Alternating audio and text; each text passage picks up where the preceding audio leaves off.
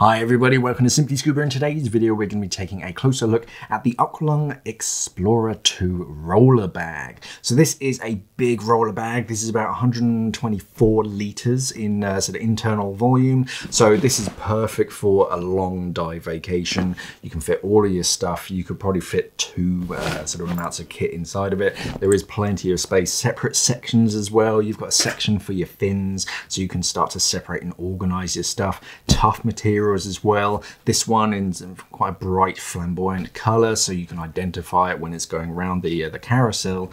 Let's take a closer look. So this is how it arrives in a big plastic bag, but hey, what are you going to do? You need something to protect it, to stop it getting sort of scuffed up. But other than that, it just seems to be the bag itself. So yeah, let's take a closer look all over the bag. So yeah, as I said earlier, 124 litres, so plenty of space inside of it. As an overall weight, it weighs about 4.5 kilos, which is about 9.5 pounds. So it's not ridiculously heavy, but it is kind of fair sort of level playing field for most other sort of roller bags, but tough materials as well. So I feel like this could actually stand up to baggage handlers. And yeah, because it comes in a variety of different colors as well, you can personalize it and you can really identify it, whether it's sort of yours or not. So starting off, let's start on the sides. So the side facing you and on my side as well, you actually have a zippered section which is long and thin and goes down this side. They're for your fins. So instead of having to muddle them in with the rest of your gear, you can actually have them in their own separate little section. That gives a bit of strength and protection to the sides of the bags, because on the underside it's nice and protected because it's got that extended rail, but on the sides it's normally quite soft, so a lot of divers put their fins on the sides, acts as a bit of sort of protection on the sides from baggage handlers and general traveling. So you actually have separate sections and you could fit pretty much any fins, barring like long freediving fins. You should be able to fit most fins inside of those. Just above it, you have this sort of daisy chain molly style or molly-esque kind of attachment point, so you can clip things off onto it if you're on the go. You just need to clip it on quickly. You've got plenty of attachment points around the sides. All of the corners have these reinforced rubberized sections, so it just protects that corner, which is usually quite a high wear and tear area, especially during travel. And you've got that down at the bottom as well. At the bottom itself, so this is a roller bag, as the name suggests. Decent chunky wheels, so if you're going a little bit off-road as well, they feel pretty strong. There's no real sort of movement or give, and that corner is pretty rigid. You do have a bit of flex in it, so it will kind of compress down, but it is kind of solid, so it's going to protect your gear on the inside, and the underside as well is rigid. You've got like a section of plastic along the bottom, so that's protecting things from penetrating through, and you get these chunky rails as well, so it's protecting your stuff inside, and the bag isn't going to bend. You also have a grab handle, something to grab hold of, so if you need to lug it in and sort of throw it into a pickup or something, you've got that grab handle, but that also acts to help stand it up all by itself when you're not sort of holding on to it.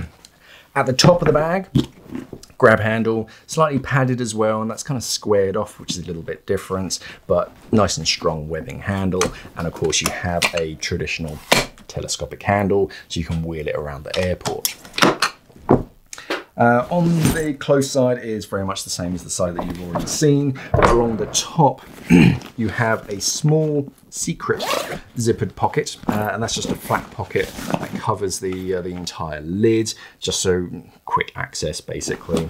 It's not watertight. I'm not sure if, actually it is PVC coated, this material, so it'll resist rain, but of course the zippers aren't waterproof, so too much and it is going to start to sort of seep through. But for quick access, just to throw some bits and bobs, documents and things, you can throw it in there and keep them organized and quick access.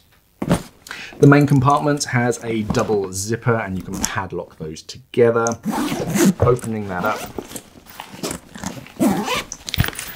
and then on the inside you have this mesh panel at the top with a zipper, so you can separate stuff and keep that inside of there. On the inside is just like any other roller bag, to be honest. You have those little compression straps down at the bottom. You get the rails that are kind of protected by this section of material. You can zipper that open to sort of start to separate and fix things on the inside, but otherwise it is just a big open sort of shell, something to sort of keep your gear inside of. But yeah, overall, I like it. It's a nice tough bag, roller bag, sensible size. It's not ridiculously big, so you're going to struggle to sort of carry it, but it's big enough that you'll be able to fit your own gear, including BCD and a wetsuit, regulators, fins, all that kind of stuff. You could easily get that inside along with your clothes and toiletries as well. Decent, sensible size bag. And that's the Aqualung Explorer 2 roller bag. Decent sized bag. You easily be able to fit a whole week's worth of sort of diving equipment and your clothing and stuff inside of it. Sensible size, not ridiculously heavy. It's what, 4.5 kilos, 9.5 pounds.